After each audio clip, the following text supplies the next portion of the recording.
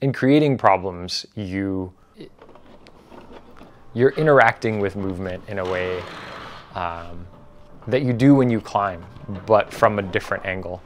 And so you can draw on your climbing knowledge when you're creating, when you're setting,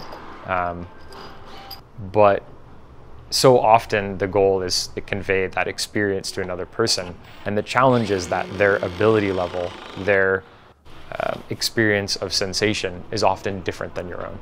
So it becomes a very abstract process of not just how can I create something that feels good to me, but how can I create something that feels good to a person who is definitely not me.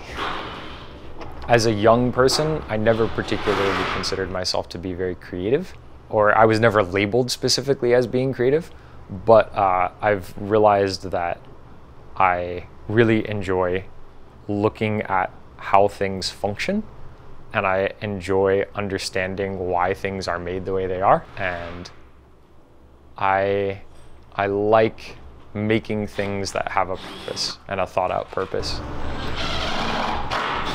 Climbing is like an abstract activity in that you can talk about it, but the actual experience is kind of hard to put into real words.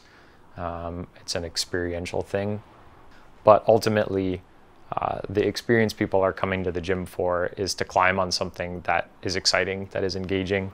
The process of setting is really trying to create that experience for as many people as we can. A broad audience of ability levels, of sizes. It's a hard thing to do well, but it's also a really fun thing.